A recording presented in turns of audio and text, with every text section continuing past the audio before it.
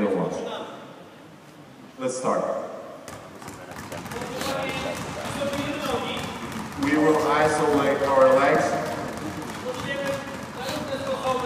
We'll dribble in different ways. So we'll lay down on the floor. We'll keep dribbling. We'll do it forward, backwards. We'll turn. We'll stand up. We'll sit down, and we keep dribbling all the time. We stand up. We'll start dancing with the ball. We start dancing with the ball. Ah, she is going to the discotheque.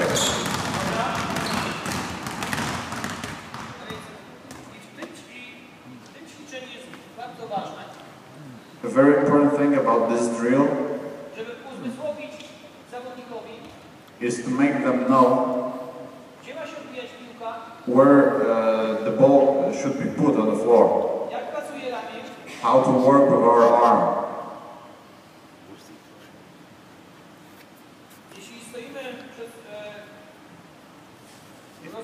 If we're staying like this, in this loose position, we got our knees bended, flexed. The ball should not disturb us while we're moving. So the ball should be put on the floor a little bit in front of us. Another hand should be protecting the ball.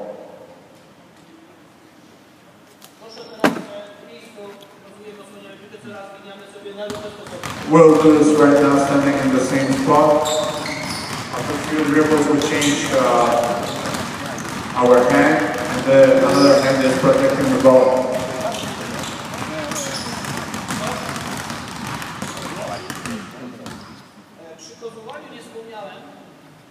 I didn't mention where I put my focus while I'm teaching dribbling. These are three things. The first thing is how much strength we put to our arm to operate the ball. I always repeat, you should make a hole here in the floor. Don't let the ball hit your face here. Second thing,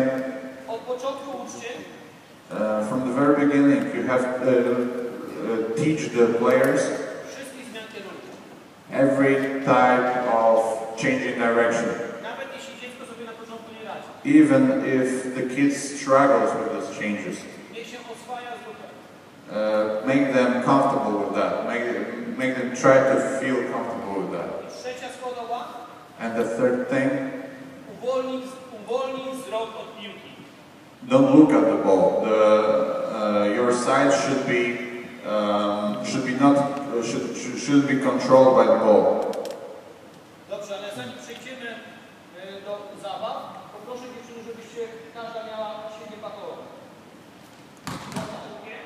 So we're standing in front of the cone. The cone is our opponent. We protect the ball and we start dribbling. We change the hand once again. Different types of changing the hand. Between the legs, behind the back, with FIBA.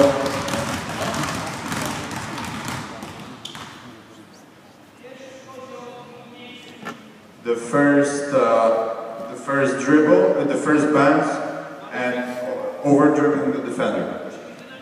It has to be dynamic. It has to be quick. This is where I pay my attention to.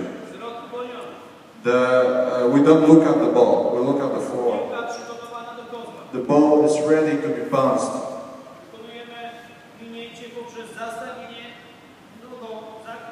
So with this leg, I try to separate myself from the defender and to protect my body from the defender. We add our hand to protect the ball. This step has to be quick, has to be dynamic.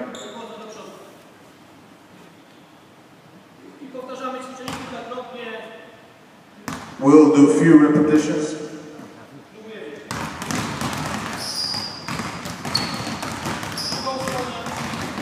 To the other side.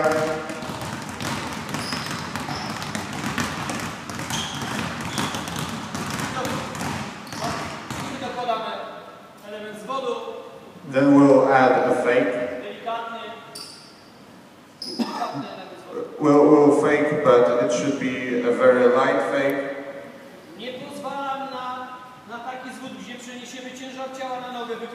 I don't want any fakes when I will put the pressure to this leg. It will not give us any benefits. It will make another move much slower. It should be a short move, short fake, and then we are moving in another direction. Let's cheat the defender, let's fake the defender with our face, with every part of our body. You have to convince the defender of going this way, but you will choose this way eventually.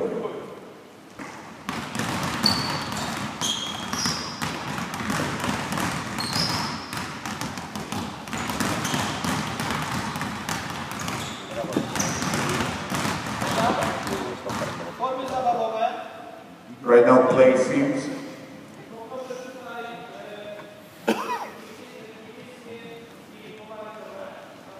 Blue and orange on this half, the rest minutes of my practice to work with this equipment to limit my vision.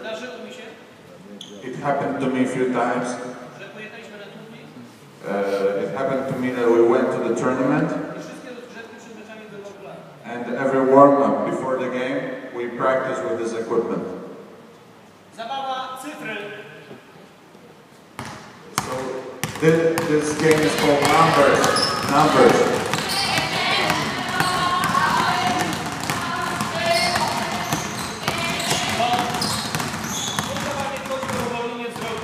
So this game is about not looking at the ball while we're dribbling. We have to communicate with our teammates. Another little game that I will show you that will improve our dribbling. We'll go into the paint and we'll try to touch the ball of the other person.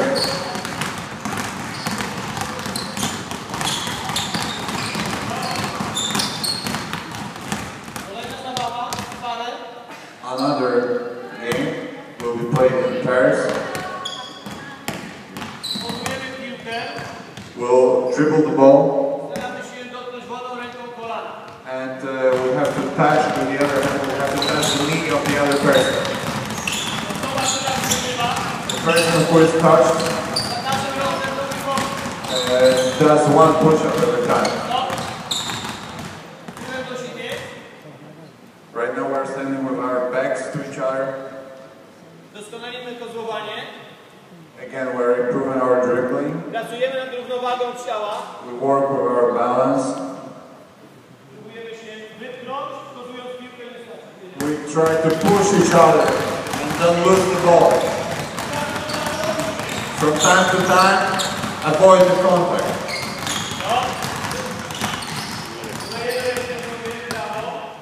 We pass right hands to each other. We dribble with the left hand. And we try to disturb the balance of the other person.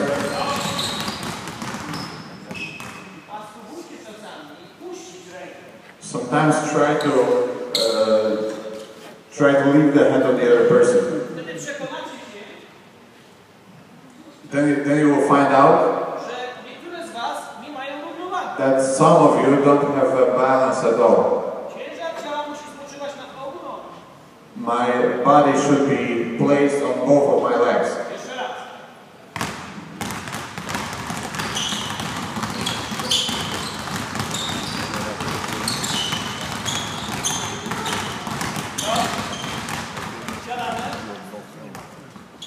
Indywidualnie. Dookoła świata. Przesuwamy się na nogach. This game is called Around the World.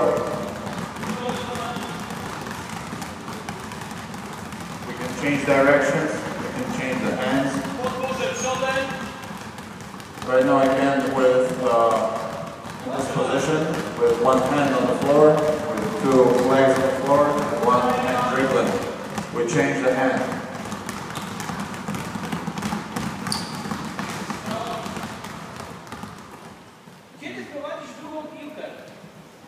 Where should we add another ball to these drills?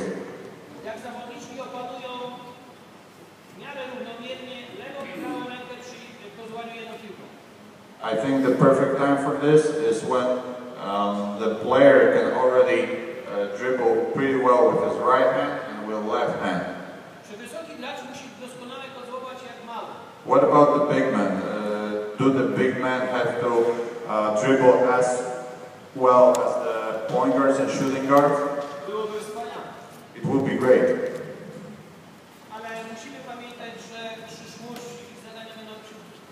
But we have to remember that in the future, their tasks will be a little bit different. So we don't have to focus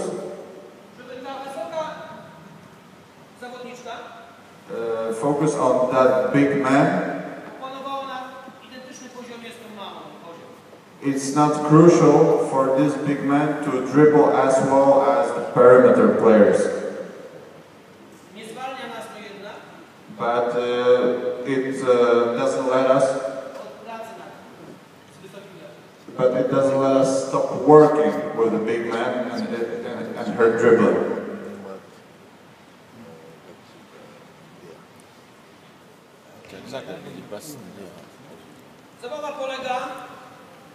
The rules are they have to dribble the ball to the other side. The defenders can move only in a defensive stance on their lines. So the players with balls have to think of choosing the best way to get to the other side. When to accelerate, when to slow down, and look at the setting of every player on the court.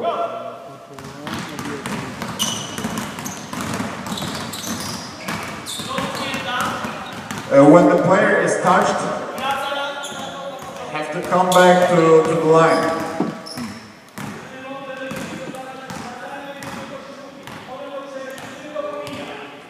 So once again, the defenders will just move on the line, and the players with the ball can use the full court. So we can decrease the number of the defenders. Right now we'll change our end with the crossover. They work 5 or 6 years. There are some of the girls here who work 3 years. And still the dribbling sometimes disturbs them.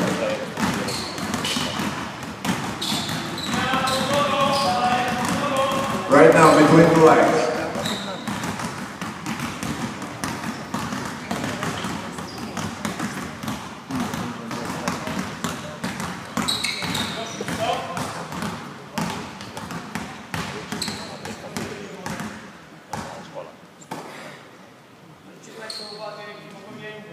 Please pay attention to the mistakes that they are making.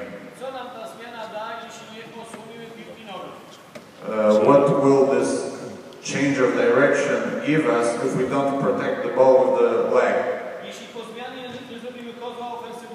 If after changing the direction, our next dribble will not be offensive. Our task is to manage this mistakes. Very often coaches just let them dribble and they don't care about these details. Some of them were changing the ball like this. That was a change between the legs. If we dribble in the same spot, it will not bring us any benefits.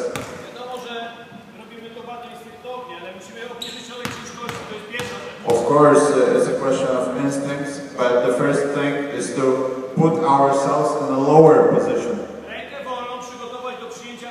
Other hand has to be ready to take the ball.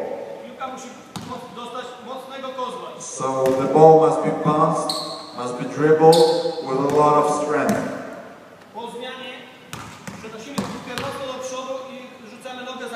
After this dribble, the next dribble is very important. It has to be offensive, and we have to receive a lot of energy, a lot of push from our legs.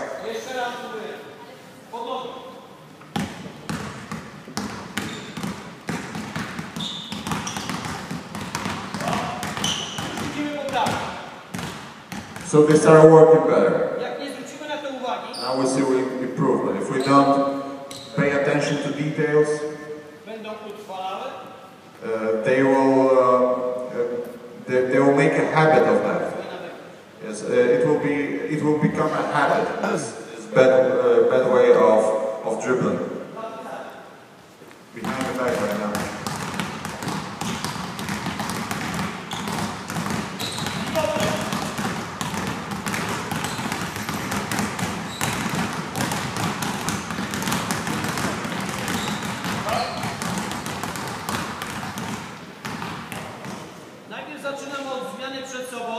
So we start from the crossover and a dribble between the legs. Then we start behind the back and then with the turning around. Then we'll try to mix these things. They will choose what kind of dribble they want to use.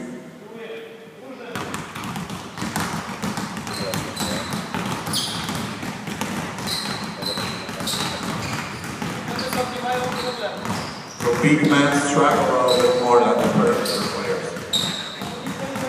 Number 10, for example. This one. 2 years ago, during the national championship. If someone loses the ball, goes back to the beginning of the task. And has to do 5 push-ups, for example. If the player is touched, does the same thing.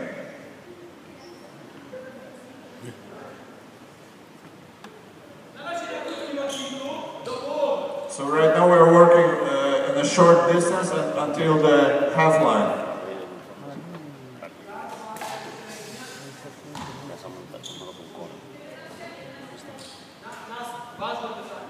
Very important question.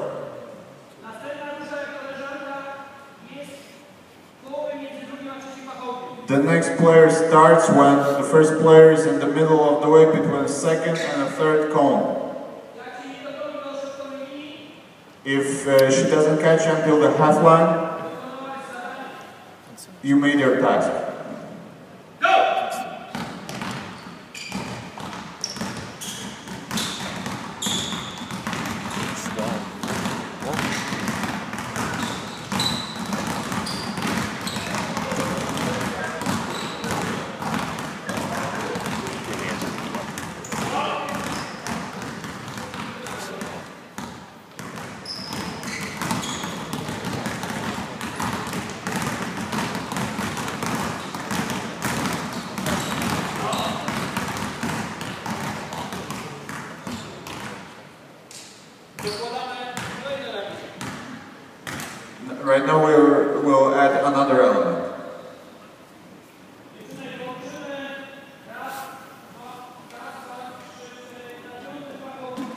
So we'll end the task at the 5th cone. Then we'll move here to the 6th cone.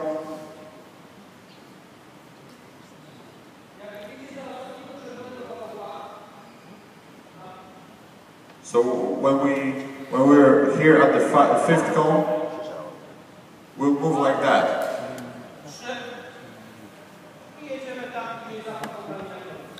And then we have to move to another cone right there at the end of the task. The finish line is here. Different ways of dribbling. Different dribbling.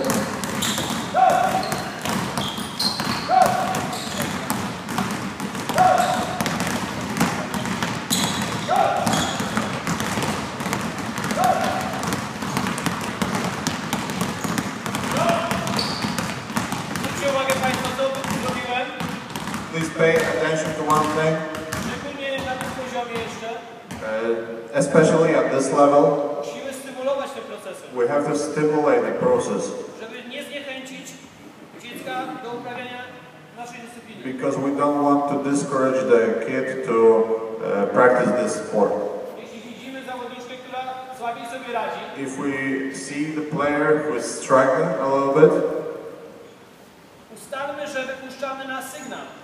let's say that they will start after I will say they will start.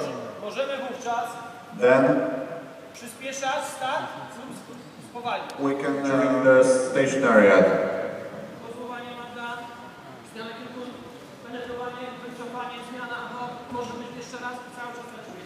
Different ways of changing direction. Accelerating. Working with the cones, accelerating. We're protecting the ball. We can add some balance with our body. We can add some hesitation movements. Never. I saw you when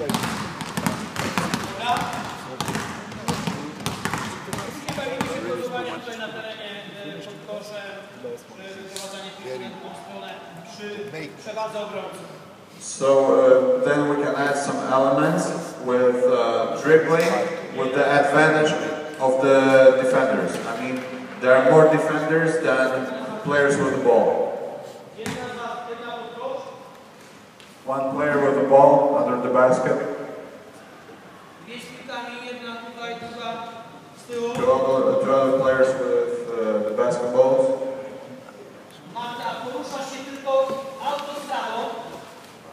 Magda will move on a highway.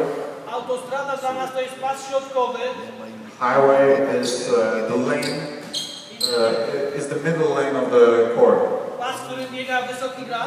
This is the lane that normally is used by the big men to run to the fast break. She tries to over-dribble. Two defenders are moving in a defensive stance, but they're dribbling all the time, and Magda will try to get to the other side.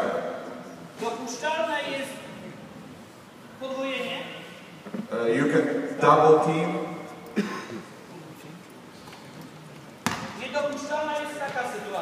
But you cannot stand like that defensively.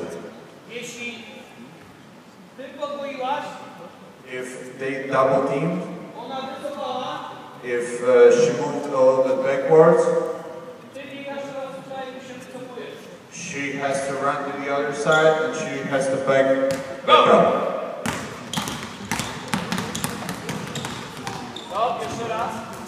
Once again. You cannot leave the middle lane.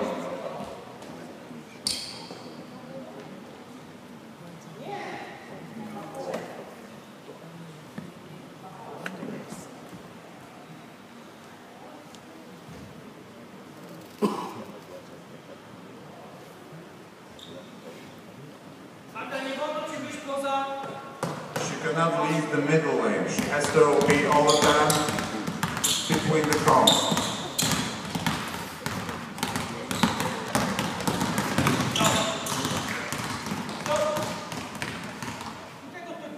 można robić 1 na 1. So we start. Podania i kontrolowania od izolacji nóg. Let's start like while we practice dribbling and while we practice passing, we start from isolating our legs. Wytłumaczmy zawodnikom, jak mają układać ręce. So we will explain to the players how they should position their hands, their arms. Piłka nie jest taka. The ball doesn't look like that. It's not that big. Jak będzie tak trzymała ręce, może dostać w nos. If she's going to position her hands like that, the ball will hit her face, hit her nose. To co powiem nie będzie pedagogiczne. What I will tell you right now will not be proper politically. Mówię do zawodniczych, podajemy w głowę. I talk to the players, pass to their head, pass at their head. Then they will always be ready to catch. I ponieważ nie ma czasu ucieka, pokazujemy tak różne formy podań. We'll show different types of passing. Zaczynamy. Podania przy klatce piersiowej tutaj są, tam mamy na głowę. So every girl is showing some different way of passing. Above your head, chest pass, a right hand pass, left hand pass, right hand bounce pass, chest pass, bounce pass. Pokazujemy tutaj 3 formy podań, które ja od początku uczę. We wanted to show 3 different types of passing that I teach from the very beginning. Podanie przy klatce piersiowej, które wywołuje trochę zamieszania w środowisku trenerskim. Chest pass, which is a topic of long discussions and controversial discussions between the coaches. Uczyć czy nie? If we should teach that or not. Ja uważam, że na tym pierwszym etapie tak. I think we should at the first stage of our training. Ułatwi to przemieszczanie się piłki bez strat. It will help us pass the ball without so many turnovers. Podania za głowę. Then the passing above your head and the passing with one hand. Once again. Mówimy do siebie. Talk to each other. Głośno! Talk loud. We show our hands ready to catch the ball. Następnym takim etapem to stajemy. I przy linii podania. If the receiver of the ball doesn't create the line of the pass, we should not wait for him. We should create this line of the pass. We can do it with 2 ways.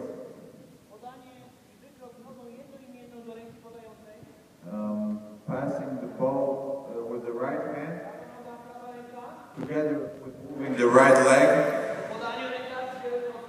After the pass, the hand should be, the whole arm should be flat.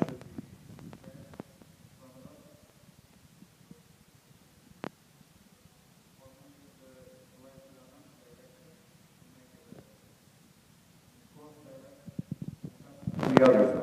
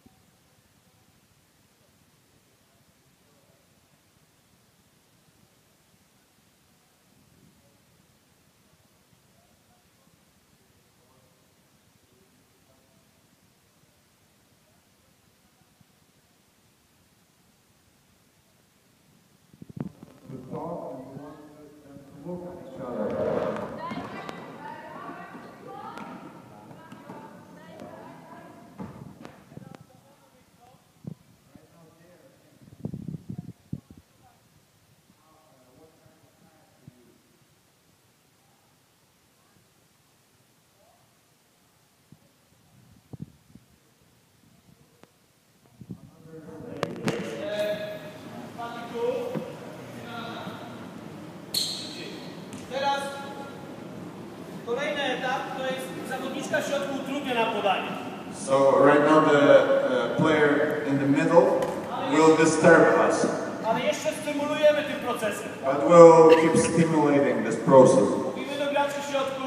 We'll talk to the players in the middle. Jeśli dojdziesz do gracza z piłką i zdecydujesz się podnieść ręce na górę, If you approach the player with the ball and if you decide to raise your hand high, lub ułożysz ręce na bok, or you put your hands in this wide position, albo ułożysz jedną rękę w górze, a drugą w dole, if you put one of your hands up high and the other one in the lower position, pozostań w tej pozycji do oddania podania. You should keep this position until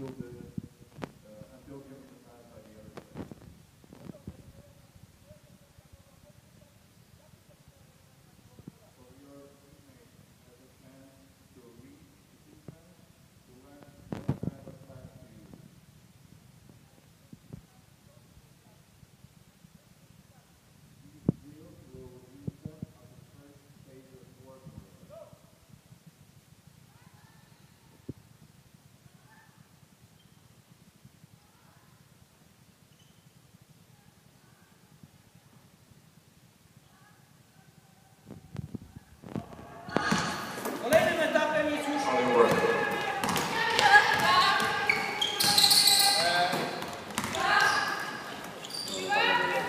to ćwiczenie this drill wymaga od zawodniczek the players have to czytania ustawienia się obrońcy. The players have to read and react to what the defense is giving, working clockwise. I tak samo możemy tutaj narzucać podania z nad głowy, mocno, lekką wewnętrzną lub zewnętrzną. Of course, we can give the tasks, what kind of passes we expect from the players. If it's chest pass, stance pass, or a different way of passing. Right now it will make it a little bit more difficult.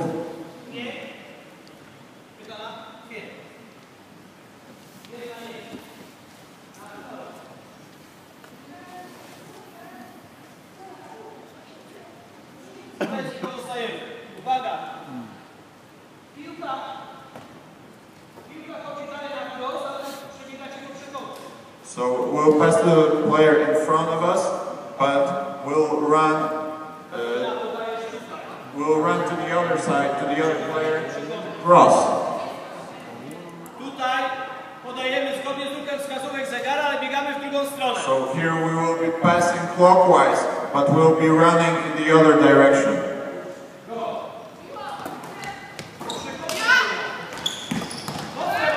You pass the ball to the player in front of us, but you run to the other side.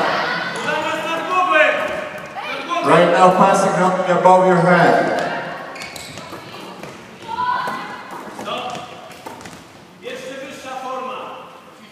Right now it will be even more complicated.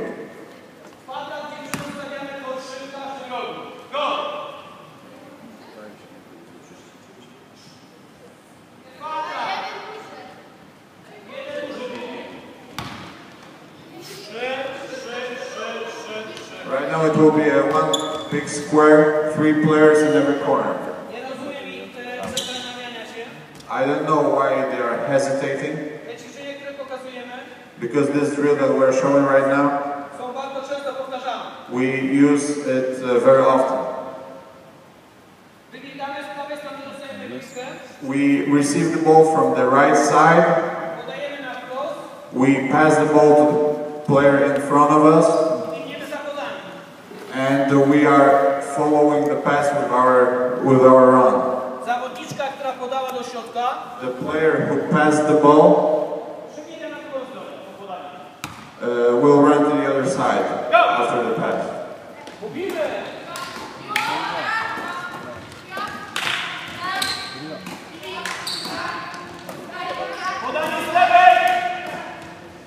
Right now we'll change direction, we'll receive the ball from the left side. Jak zauważyliście Państwo, Like what you saw, Wprowadzamy nagle zmianę we change something, i patrzymy, jak one na to reagują. and we will look at how they react. It would be perfect if they don't commit any mistake. We receive the ball from the left side. Right side.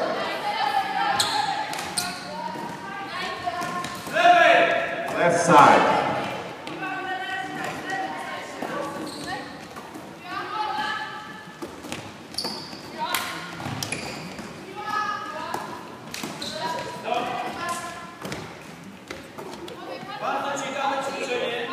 Right now, very interesting drill.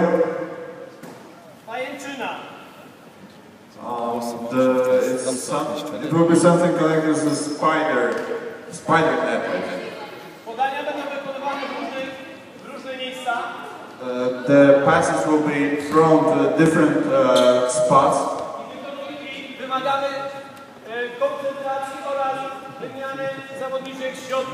We expect them to be focused and to exchange the player in the middle. We communicate with each other. We show how we want to receive the ball. We show the hands to communicate how we want to receive the ball.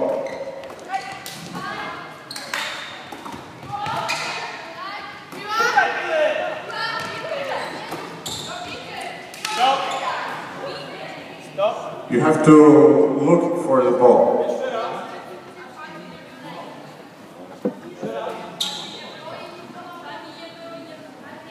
Patty jest naszą nową zawodniczką. Patty is our new player. I nie rozumie tego ćwiczenia. And she doesn't understand this drill.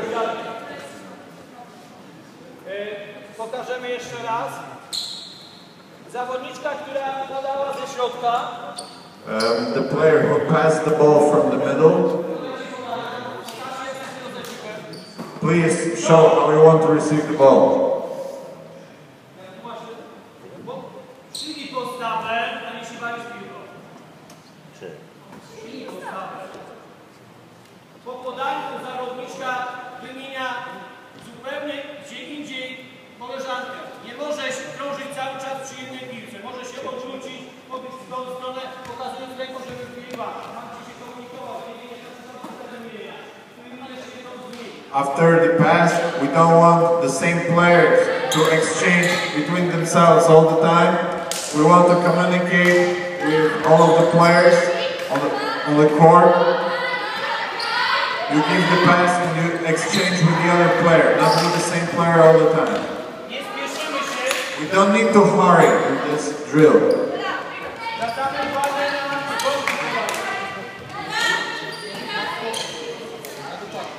We have to pay attention, we have to focus on the precision of our passing. We have to be calm down. The last drill, the last passing drill.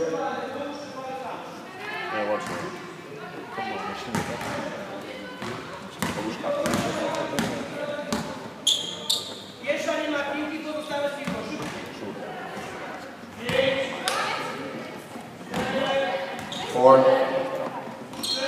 three, two.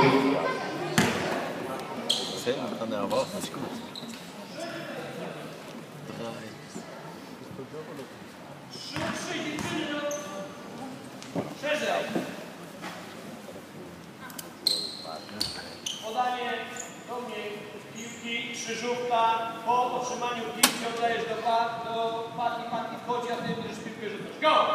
They will pass the ball to the coach, they will cross screen, and then they exchange another pass and they shoot.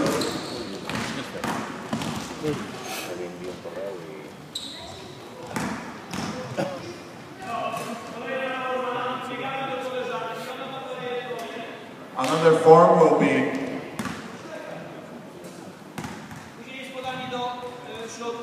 they exchange the first pass between themselves. They pass to the coach. They exchange another pass. They finish.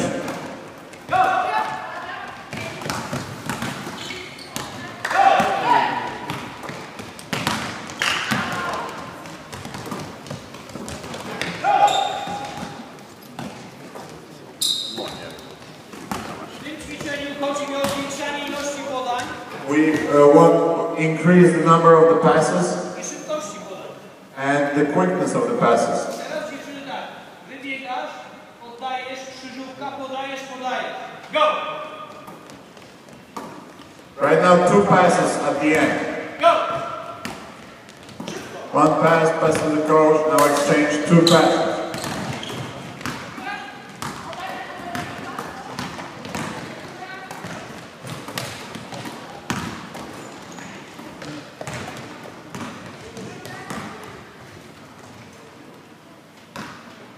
Ćwiczeń jest dużo. So there are a lot of drills.